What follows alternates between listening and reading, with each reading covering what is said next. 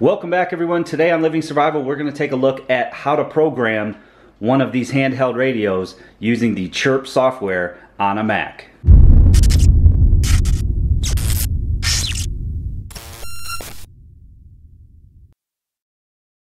So a very popular video for me was the Baofeng for Dummies, Baofeng being one of the more popular, affordable two-way radios that you can get. Great for an emergency, great for scanning your local services such as EMS, fire, and police, especially in an emergency situation. You can monitor road crews, you can monitor all sorts of stuff, but one of the difficult things is actually programming the radio in. Now, in other videos I've done on the Baofengs, I have shown how to manually program those in. Now, this process has been fairly simple for those of you that have a Windows computer, but for those of you like myself, which only use a Mac computer, it's been a little bit more difficult. So I did figure out how to use the cable, how to get that installed properly on the Mac, and now you can get the Chirp software for Mac. So I'm going to go through and show you how I program my ham radio from start to finish.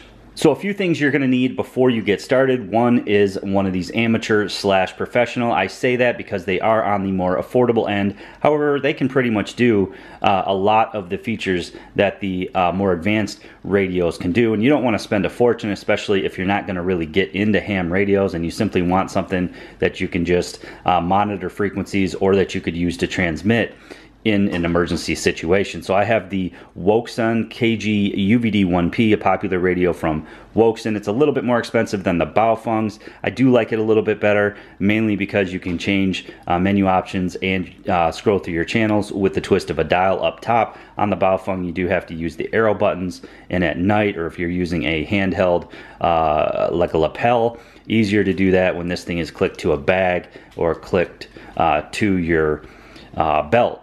So I do like this radio a little bit better, but the features are pretty much the same. So this tutorial will pretty much work for this radio as well as the Baofengs and a few others that are similar to it.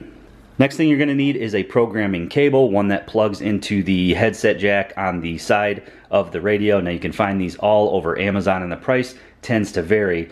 The official ones, or the ones that say they're official, will range in the $20 to $30 price point. I picked this one up for $8, took a chance. There was a few hiccups getting it installed, mainly because these are clone copies of the original cables, and they do have a chipset inside them, so you do have to get that chipset installed. Now, many of you are probably familiar with the two-way radios that you can pick up at sporting goods stores, such as this Midland two-way radio. You can use these on the FRS channels, the Family Radio Service channels, and the GMRS channels as well. Now, you do need a license for anything other than the FRS channels. They have very limited range and limited power. So again, the Woxun radio, very similar to the Baofeng radios. You're going to want to have it charged. These are dual band radios, very simple radios, 99 to 100 channels. They do have a little flashlight. They can also receive the FM radio stations as well, which is nice. Again, just a few features on this that I like a little bit better than the Baofeng, such as the antenna that it comes with. You can always buy other antennas for your Baofengs, but I do like the ability to just twist this dial and be able to get to the frequencies that I use most often. Then on the side here, you have your two ports. This cover simply slides away, and that's where you're going to plug your programming cable in to be able to send and receive the data from the radio. So two things you're going to need on the computer end of things to be able to program your radio is, number one, the software that gives you the ability to do so. I use Chirp. It seems to be the most popular. They have a bunch of different brands listed that this will work with. It'll work with most handheld radios that are commonly available today. And then you got to make sure the correct driver is installed for the particular cable that you end up getting. Downloading and installing the Chirp software is pretty straightforward. You simply go to their website, click the download link. It's going to give you options for it, not only Windows users, but also, as I said, Mac OS users as well. Now, depending on the version of Mac OS you're using, there are several different tips on their website. I'm using the latest version, High Sierra. I just downloaded it, installed it, and it worked straight away. Now, if all goes well and you get lucky, you'll be able to send and receive from the radio right away. In my case, the cable wasn't being recognized in my system, so I'm going to show you several of the things I did to get it to recognize the cable that I purchased.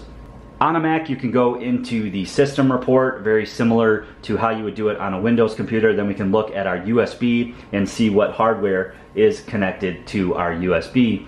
In this case, it's USB to serial controller. When I click on it, you can see that this is the Prolific technology type of cable. Now, the cable that I got does support the Prolific driver. However, it did not work for me right away, and I ended up having to uninstall the default Prolific driver that came with the Mac, and then I had to reinstall the updated Prolific driver from their website. I'll link that down below as well. But once you get that installed, it's going to recognize your cable and again allow you to send and receive from the radio. So once you've connected the USB to the computer and the other end to the radio, it's as simple as loading up the Chirp software. We're going to click on radio here, and we're going to click on download from radio. Now you should see your port listed in the drop down box. That was the problem that I was having before. The serial port was not listed. Again, I solved that by uninstalling and reinstalling.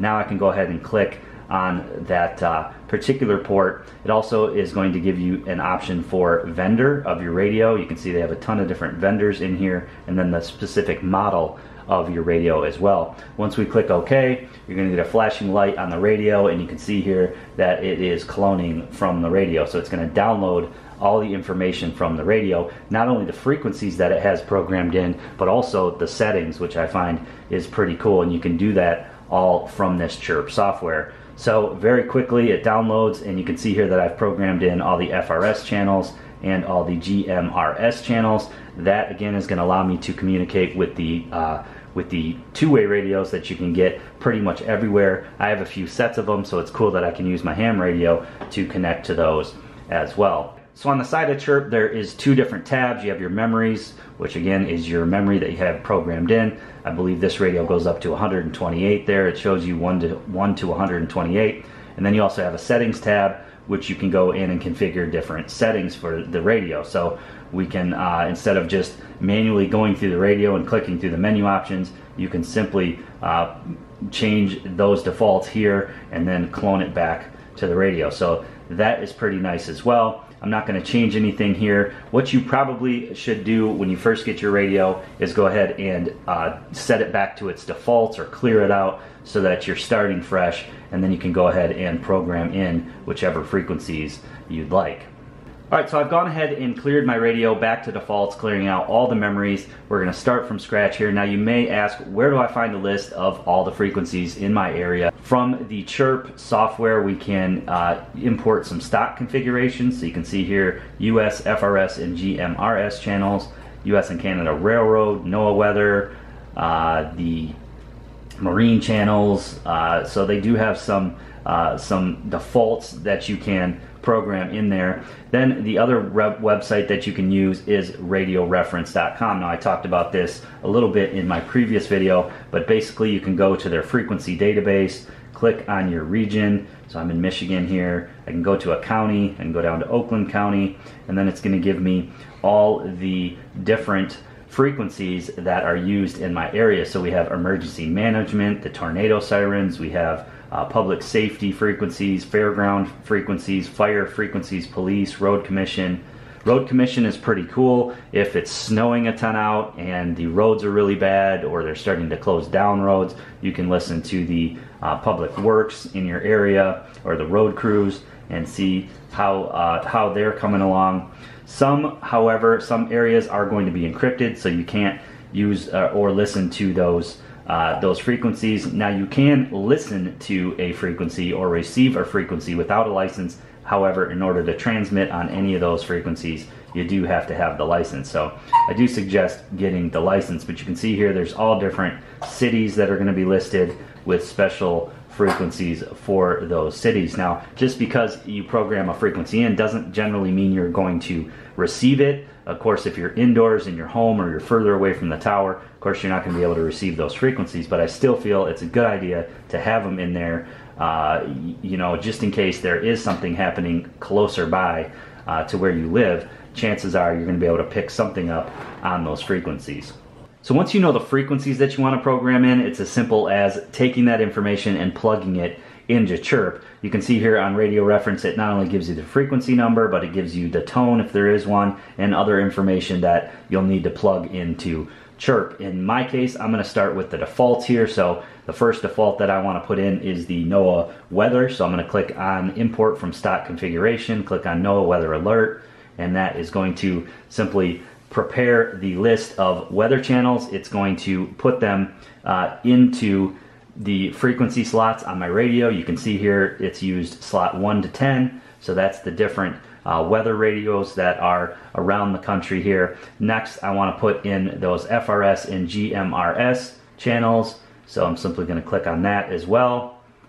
Very quickly it prepares them. I'm going to click OK, and now you can see here that it puts those in as well. Now it does seem to overwrite in the chirp, so what I'm going to do first is I'm going to go ahead and put back my NOAA weather, because I do want those first. So I'm going to put those in 1 to 10, and then I'm going to start with the FRS and GMRS after that. So I know I want to start at 11. So let's go to import to and from. I just added 10 there. You can add 1, minus 1. So now it's going to put them in the 11 through 32 slot. So I'm going to say OK.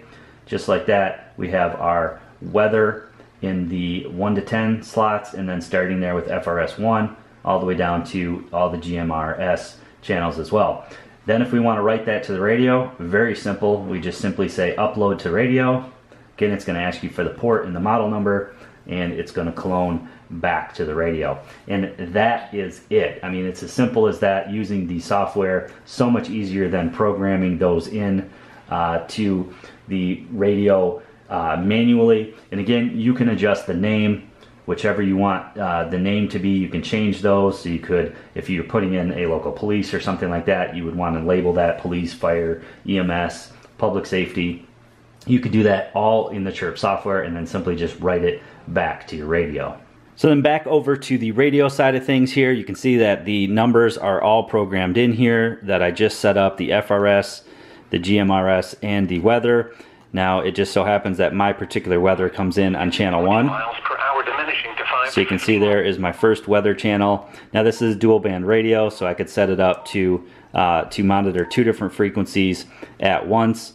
But I commonly use the FRS radios. We have those on channel 9, so I could just go here to channel 9 and then FRS 9, and then that would allow me to communicate with the users on channel 9 with the two-way radio. So very cool stuff you can do. Again, I'll go back in the Chirp software and program in my local police, fire, EMS, and again be able to listen to those if they are close by or in my area. Again, great to have one of these in the car, all set up and programmed. If you did have to leave home for some reason, you can monitor what's going on around you. Of course, you can manually program these as well, but again, it's a lot simpler using that Chirp software. So very, very easy to use, and finally I can do it now on a Mac, so that works great. Alright, so hopefully you guys found this video informative. Again, I have another video that shows in depth the menu settings and how to change those and what you would use those for. But again, probably a good idea to have one of these in your car kit or your get home or your bug out bag. So again, I hope you guys enjoyed the video today. Please give it a big thumbs up for me. Make sure to leave your comments below. If you have any questions, I'd be happy to answer those. Leave those down below as well. Please share this video on your social media with anybody who might find it helpful. And as always, guys, click that red subscribe button and that notification bell to be notified of new videos.